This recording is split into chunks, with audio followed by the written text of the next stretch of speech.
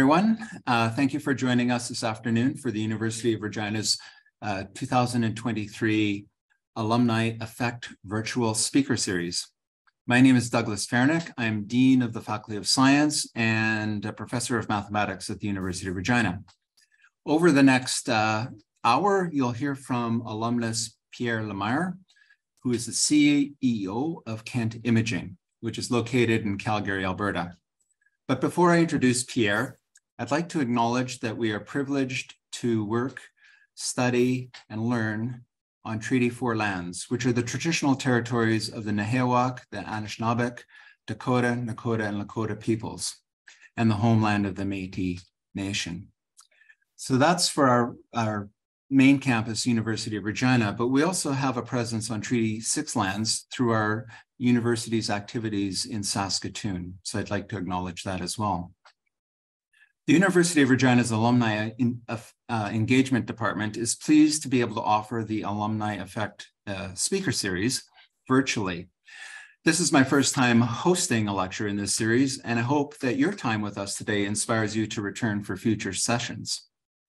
I'd like to point out that these sessions are being recorded and will be posted on the University of Regina alumni website so that you can watch the presentations again or share them with your friends and family. You'll be able to see the alumni website link in the chat if you'd like to access the video later.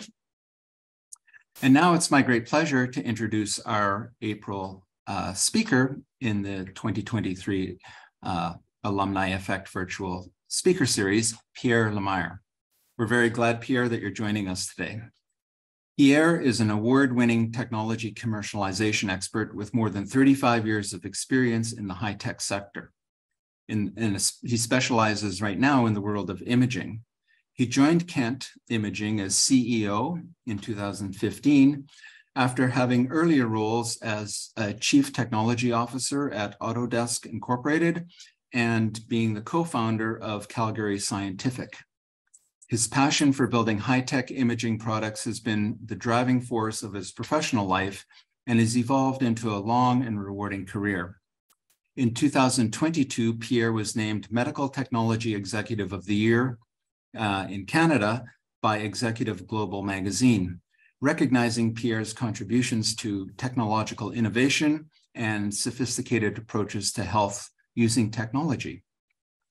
Today, Pierre will discuss his experience as a student and an alumnus of the University of Regina and share with us some of the challenges and steps that he took to achieve his career aspirations. Following the discussion, we will have about 15 minutes available for a question and answer session. And if you'd like to pose questions, please put them in the chat, and I will get to as many of those questions as we can get to in the time allotted to us.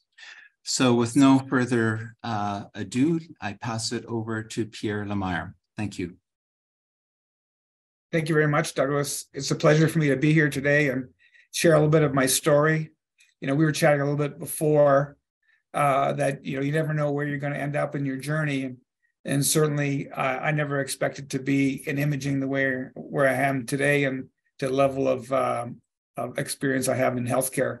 And so, what I've done to try and communicate the story of my path is put together a little PowerPoint where I'll give you a quick, brief overview of my background, talk a little bit about my experience at the U of R, and then take you through my path and some of the mentors who kind of helped guide me along the way. And then a few takeaways that I'm always happy to share. First is I was born in a small town in southern Saskatchewan called Val-Marie. And we commuted, we were hockey players as kids, and my dad commuted to Swift Current where we would play hockey there. And Dad got tired of commuting, so we moved to Swift Current, and I did my junior high in Swift Current. And then I went to Alumni College of Notre Dame in Wilcox, Saskatchewan for high school. And so when it came to making a decision about where I go to university, it was a pretty easy one for me. My two older brothers were already at the U of R. And so I went and joined went to the University of Regina, where I got an opportunity to play hockey with my two brothers. And I was initially headed into the university with the expectation that I'd get a commerce degree, become an accountant. And as part of my undergrad studies, I had to take some computer science classes. And I remember CS 102 learning how to program in BASIC. And I really liked it. And so for an elective, my second term, I took another computer science class, and I liked that as well, and decided to make a switch of faculties after my first year. So I switched from the Faculty of Business to the Faculty of Science and started my education in computer science. And in 1983, when I went to U of R, this was the computing lab. We had PDP-11s with reel-to-reel tape that we had to bootstrap ourselves, and the amount of storage on them was limited. And so it was on these little terminals with green screens that we learned how to program in BASIC and Pascal, assembly and C, and learned about COBOL and databases and all kinds of things that were relevant at the time. And even there were some interesting things I learned about myself at university. One of them is a story I like to tell about CS 300, where had a nice project that had five different components to the project. And the professor said, "You'll never complete all of them." And I said, "Yes, I will." And I proceeded to try and do all 5 components of the project. And at 3 a.m. the night before the project was due, we were out of disk space or tape space. And we all had to delete some room on the VAX in order to make some room for us to continue to work. And I actually deleted the wrong file and lost my whole project. Fortunately, I had a printout that was almost complete that I could hand in, but I learned a valuable lesson. You don't always have to be first. You don't have to finish the whole project. Follow the directions, and you'll have a better outcome. And if you're a programmer, one of the lessons I learned there was get some output quickly so you can see what's going on. While I was at the university, someone brought in one day one of these little computers, and that was an early Macintosh. We didn't have access to them at the university at the time. Someone had just brought one in one evening when I was in the lab. And you'll notice it has a mouse. And that was the first time I saw a mouse attached to a computer, and I laughed, saying, no one's going to use a mouse. And funny how now you can't use a computer without one. We're so used to it. And that's another kind of lesson I learned of the biases that you kind of learn, and making sure that those biases don't get in the way of actually making good decisions. But at the time, I did learn how to program a little bit on a microcomputer. They had a microcomputer lab that the university brought in 1986. And we had floppy disks that we used to slide around to put your program on one and the compiler on the other. How things have changed. In my third year, I actually was encouraged by one of the professors at the university to do some summer research, and combined with an engineering professor, did a summer project, and that got me introduced to AutoCAD and a Regina-based company called Software Support, interesting name at the time. And there I was started developing mapping and GIS extensions that use a programming extension of AutoCAD called AutoLisp on IBM PCs and XTs. We were programming in DOS, and learned a lot about small business, how to program inside of AutoCAD. We were running on Toshiba laptops and programming in Microsoft C. And that was some really good learnings about how to persevere, because we had to by day sell software and by night program, and it was a lot of experience. But finally one day a buddy of mine said, "Why don't you just go work for Autodesk, the guys who write AutoCAD?" And that got me to San Francisco, where I worked with Autodesk to build a product called AutoCAD Map, and very successful product. I see the publication here by some of my peers. And I had a great experience at Autodesk, where I started off as a programmer analyst and then moved through to become a chief technology officer of the GIS division. And through that course of that career there, we had significant changes in technology. We saw a transition from DOS to Windows, which I don't know if you remember DOS, but it was very basic to a GUI interface, a graphical user interface. We were developing systems not only ran on PCs, but also ran on Sun workstations. And what you carried around every day, if you were lucky, if you had a pager and a phone, if you could afford a phone or one was available to you, and if you had to get a hold of your manager who had a phone, you had to page them. And they had a Palm Pilot or a BlackBerry to keep track of their schedule and calendar and notes. And the other thing you had is your wallet. So those were the kind of the three things that you carried around with you. You had or four things. You had your pager, your phone, your BlackBerry, your Palm Pilot, and your wallet. You needed a few extra pockets. But one of the big things that changed when I was at Autodesk was the introduction of the internet. And Netscape was the first browser to come along to really capitalize on it and provide a user interface to the internet. And that led me to web-based GIS. So taking the mapping technology we had and applying it to the internet. And this is before Google Maps came around. So I learned a lot about building web-based applications, new technologies like Java Beans and J2A servers and so on.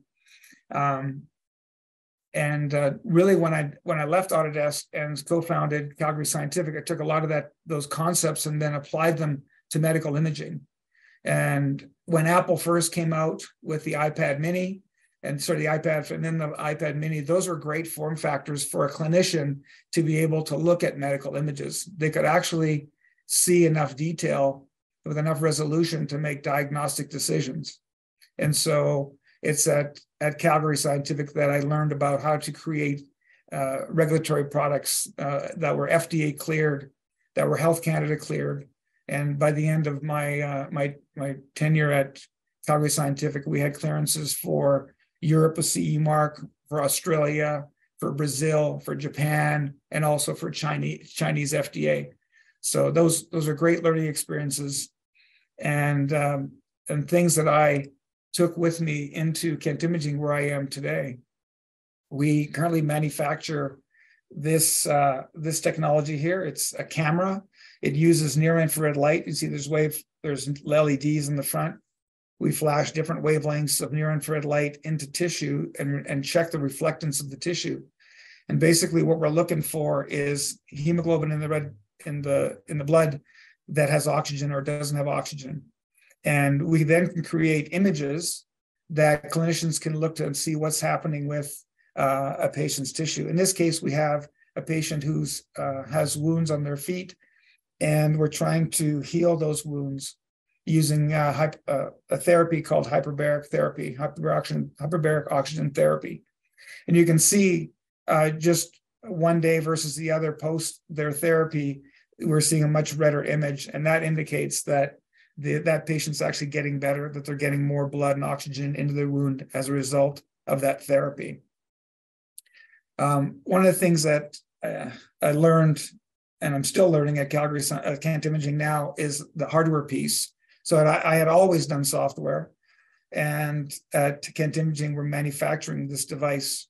So learning how we design and create circuit boards that meet regulatory compliances, how we create and the molding and the design for the actual look and feel of the device, and how we put it all together into an assembly that allows us to actually produce and sell it en masse.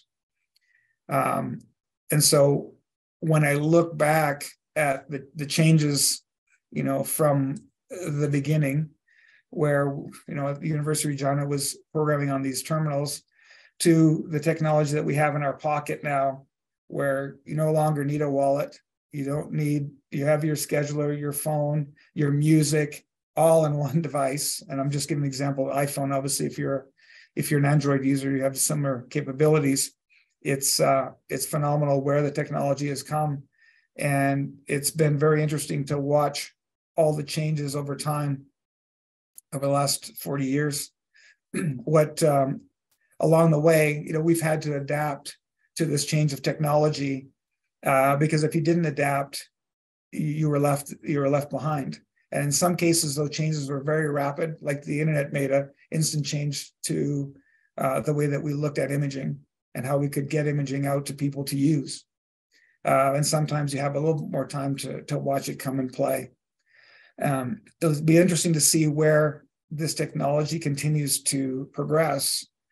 Certainly there's a lot of buzz about ChatGPT today, and frankly, we have used it here at Kent to help with creating documents. And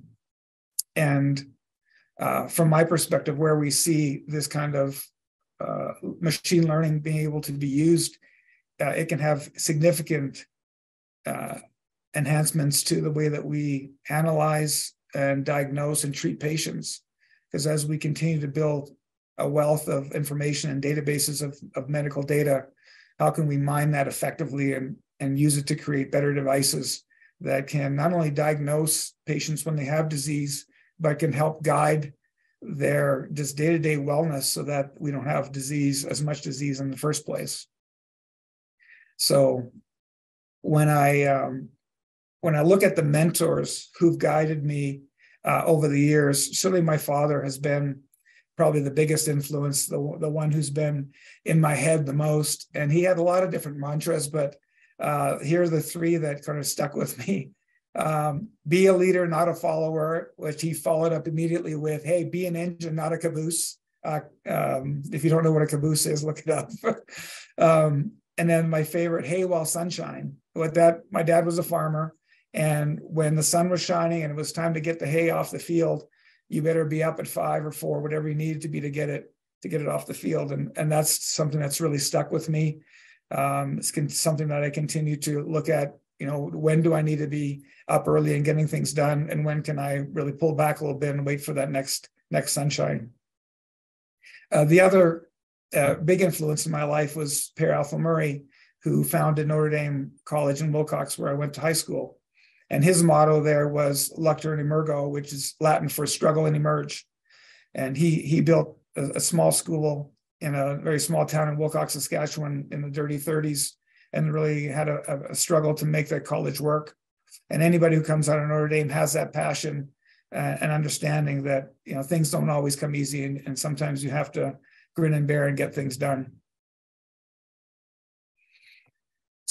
Just a couple of key takeaways that I wanted to pass along that maybe not always are passed along, but really hit home for me.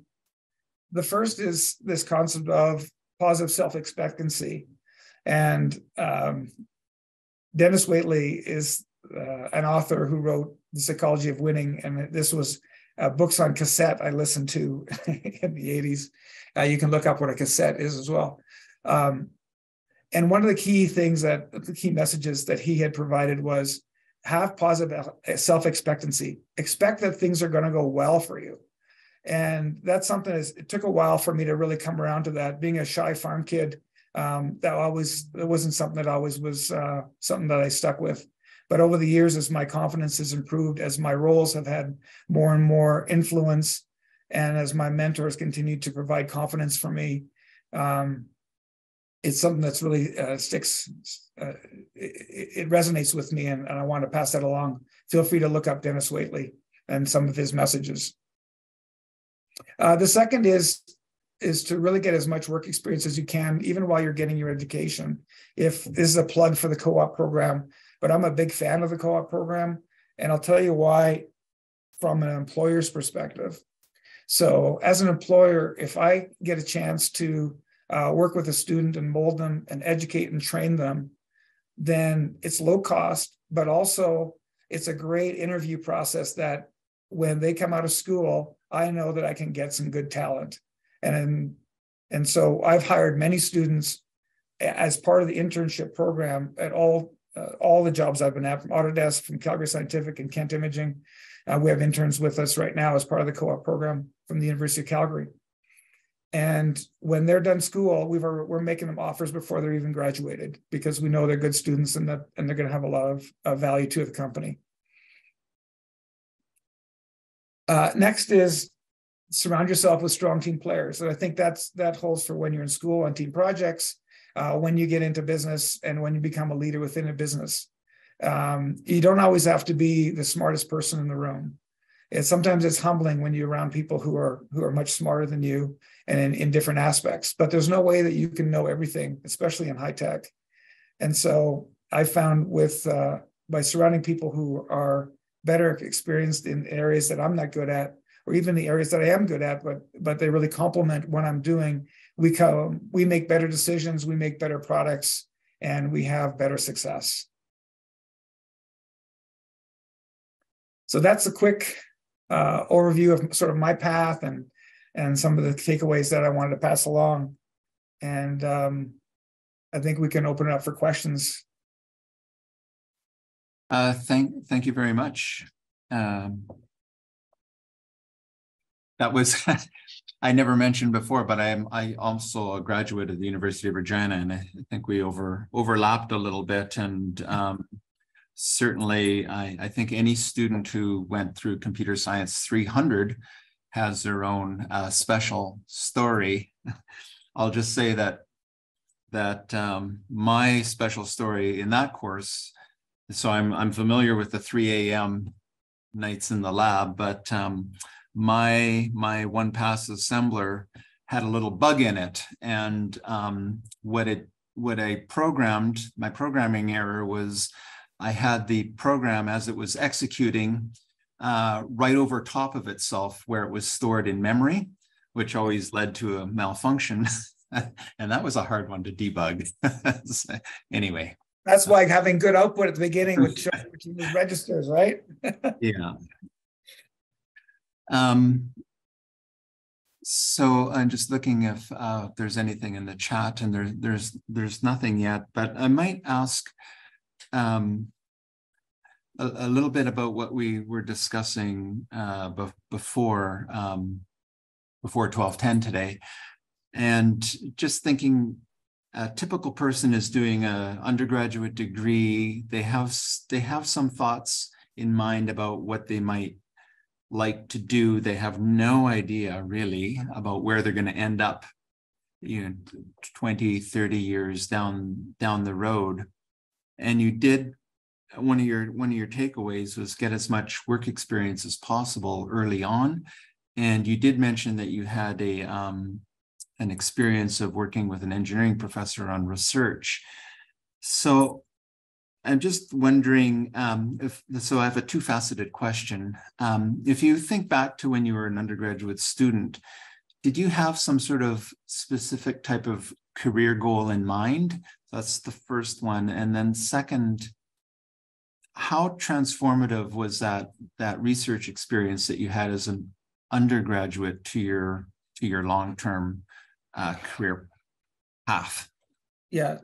So to answer your first question, I really didn't have an idea of where I was going with a computer science degree. I knew I liked programming, but I wasn't sure, where it was going to end up. I did have an opportunity to go to Waterloo and do a master's. I had a scholarship to go there. But when I looked at the topics that they were sort of giving me to study, I wasn't interested in any of those particular topics. And the kind of leading into your second question of the influence of that research, that was the thing that started me on mapping and GIS, because I enjoyed taking the output of my program and getting a graphical output. And that's what AutoCAD gave, is you had a way to actually look at your design, looking at the residential subdivision that we were designing and see how it would look. And so that sort of aspect of making graphics represent data was a key, and it's been the key to my career. And so without that, I don't know that I would have gone down this path without that summer research that kind of started me down the path, because I really didn't know where I was headed. Yeah, great. Thank you for that. Here's a question from Alexis. How has health technology changed over the past 35 years that you've been working in this industry? I will say that health tech changes much slower than other industries. And that's due to, I think, a couple of things. One, just the regulatory burden of getting technology to market is big. If you create an oil and gas application or finance application, as soon as you're done, you can release that to market. But when it comes to healthcare, because of safety and patients, you need to have an extra level of testing and regulatory oversight that's required before you can bring a technology to market. But what's changed has to be the way that data is used and managed within healthcare. We've been doing X-rays and ultrasound images for a long time. I think that the technology around MRI and CT especially using contrast angiography, has increased or improved significantly. The resolution and the time that it takes to image is much, much better now than it was before. But the result of that is also creating a lot more data. So when you go in and have an MRI done, the amount of data that's captured now is much, much more than it was, simply more than it was, 20 years ago. Yeah. And so the question is, what do you do with all that data? And so we've got databases now of medical imaging, and most hospitals have now electronic medical records. So we've gone from paper to digital records. And as a result, now we have the opportunity to apply machine learning on that data and provide better outcomes. That part of medical is, I'd say, behind other industries because the access to that data is limited. People are very concerned about sharing that personal data, even if it's what we call anonymized or the names have been removed. People are still very concerned about being able to share that data. And as a result, being able to apply algorithms to that data has been significantly restricted. And that's one of the things I'm hoping will change. In Alberta here, we have one database of everybody's medical record in the Netcare portal. And it's a wealth of data that could be mined to significantly improve outcomes. And we're just not ready to release that data yet. That we're trying to change that. That's a very interesting response, very informative. It just how our policies a little bit can hold us back in advancing in certain areas. Well, thank you. We have a question from Sarah. She asks, "What is the thing that interests you most about your work?" There's a lot of things about it because of the nature of where we have. So I actually have, if you can see, this is the device here. Yeah. So there's all kinds of issues and learnings around building this device. So, with COVID, the ability to get access to parts to build these devices has been significantly limited. We don't have people who got sick, means that there's less people to manufacture the components that we need to build these products. And so, to get a computer chip now for this technology is a 6-month wait. Imagine if you're trying to build a product and manage your inventory when you have a 6-month wait to get the chip that you need to build it. So there's all kinds of challenges around managing our supply chain and getting making sure that we have the components in time to meet the demand. The solution that we're providing is very novel. It's using near-infrared imaging to look at oxygenation in tissue. It's very new. It's got a lot of challenges with it. And so from that perspective, that's been very exciting. I don't want to say a geek, but I'm a geek at heart. I'm really into technology. And so solving problems is something I really enjoy. And that's probably the biggest thing I enjoy. But also, the experiences I've had from being in an operating room and watching a surgeon do, a surgical procedure, or being in a wound care clinic and watching patients try to heal or deal with a wound that's like, it's just really nasty. And the fact that these people do this day after day is unbelievable. So the experiences I've had of meeting with people who are doing really challenging jobs has been great. And I've had an opportunity to travel. So I've been to China, I've been to Russia, I've been to Australia, even as recent as 3 weeks ago. That part is also a lot of fun because you get to see a lot of different cultures and learn a lot more about yourself as you put yourself in those environments. Yeah. Thank you. The next question is from Luann, who thanks you for your presentation. What are your thoughts on mentorship? Was there one person in your life that's helped you personally and in your career? Yeah, I think mentorship is very important, and I've been really fortunate that I've had many people who have been my mentors or advisors over the years. And that to me comes in a lot of different flavors, as simple as a peer who says, "Hey, you're doing a good job," to an investor in our company who gives me guidance about where we should be putting our assets. I've had sort of that whole range. And the biggest thing is just, I talked about confidence and positive self-expectancy. Hard to say, positive self-expectancy. And that came for me through mentors and advisors who've given me the confidence that I needed to really persevere when things were tough, or to even, take that plunge. When the biggest one for me was probably when I was living in Edmonton with the first company with software support, and I had an opportunity to go work for Autodesk in California. Well, for me, as a small kid in Saskatchewan, California was another planet. And so, my buddy said, "Let's go," and he flew down with me and actually negotiated a contract for me. I'll say his name, Mike Colombo, was a buddy who did that for me, and that could really put me over the hump. And once you work in an American company, things change because you need to be more aggressive. You need to stick up for yourself more if you're going to be heard, and that really gave me the confidence now that I have in the leadership positions that I hold. Thank you. Our next question is from Andrew, who also thanks you for being here today. I am wondering if you can specifically touch on some of your experience in commercialization. How did you get into this space, and what do you know now that you wish you knew when you started? Yeah, this is about a week course, probably, in what I've learned. So when it comes to commercialization, the key thing is to have really understand the problem you're solving. A lot of times, especially if we're in the technology, we come up with an idea and then go try and find the problem that the technology might fit. And it works way better when you have a problem and someone comes to you and says, "Can you solve this problem for me?" The scope of the problem gets narrowed real quickly, and what you need to get done to get a minimal viable product is much more clear. And so, the biggest thing is to create that, spend the minimum amount you need to create that viable product that gives you a commercial product.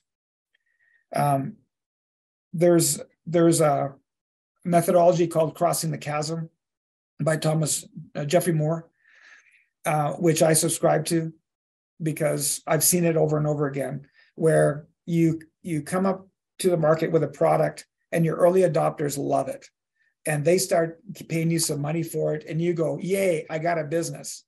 But those early adopters run out and your revenue goes down, and you go, "What the heck's going on? Do we really have a business?" And what's happened is you're in the chasm, as he calls it. And so you need to make sure that you're doing those things before you get into the chasm. That's going to allow you to bridge that chasm as quickly as possible, because it will happen. I've seen it over and over again. And the key is to make sure that you've got a really strong reference base that really love the product and can stand behind the value proposition for that product. If you have that, then you'll minimize the amount of time it takes for you to cross the chasm. A few people have been able to get by it.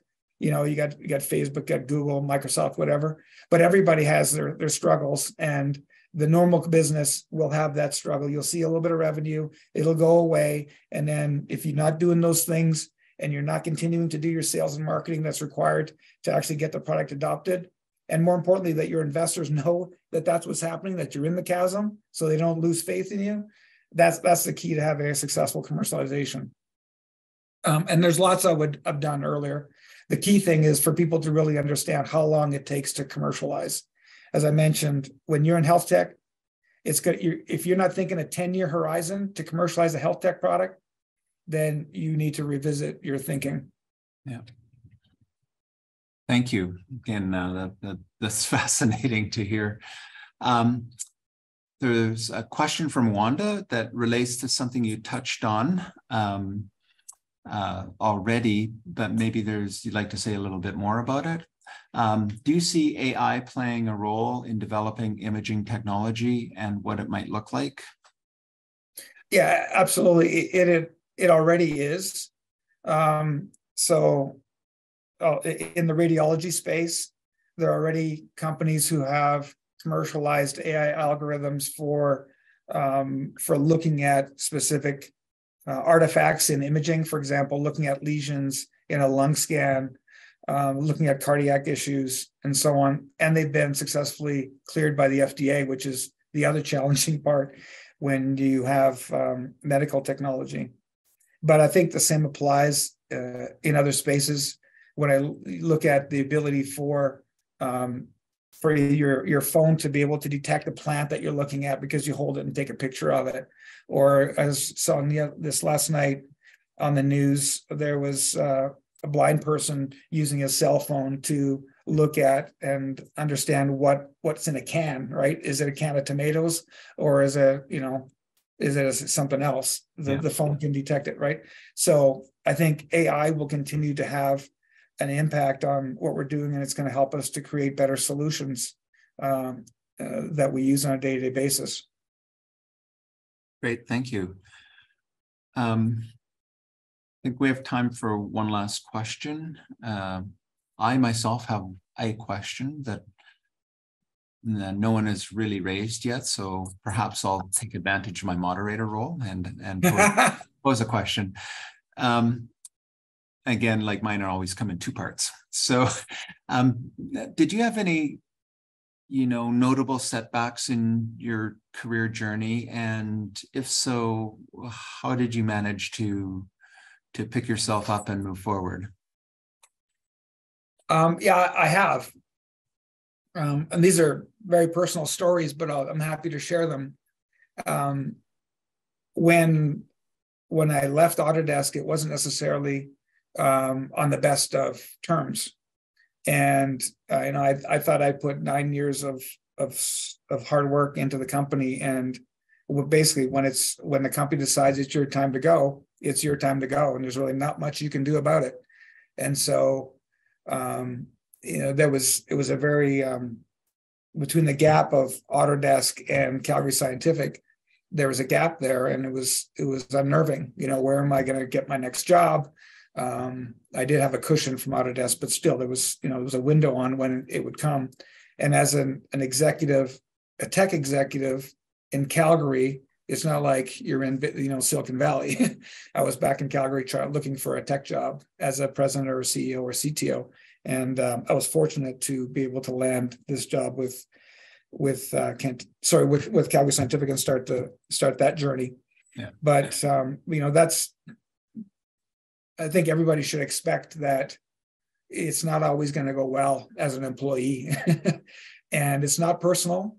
If you get the pink slip, it's not personal. It's your time. But for most people, when they leave one job, they find something better, and that certainly happened for me. I think what I learned and the experience I had with Calgary Scientific was unbelievable, and it's led me to where I am today, where I'm probably just as jazzed about what I'm doing every day as I've ever been. Yeah, thank you for sharing that personal experience with us. So that's really the end of it. And I have some closing remarks to say, but let's thank Pierre for the presentation and the engaging Q&A. So thank you, Pierre, very much. It was fascinating. So I'd like to thank the audience. Thank you for joining us today and contributing to the conversation. And again, the video of today's Alumni Effect will be posted on the alumni section of our website. And the link was in the chat if you would still like to look for that. We have upcoming events, and the University of website has information about those. The next Alumni Effect speaker lecture will be on May 23 and will feature Milo Anderson, the director and founder of newhomelistingservice.com, who is a real estate agent now developing land in Mexico and Guatemala. So thank you again, Pierre. It was great to spend this time with you. And thanks everyone for tuning in. And until we see each other again, all the best.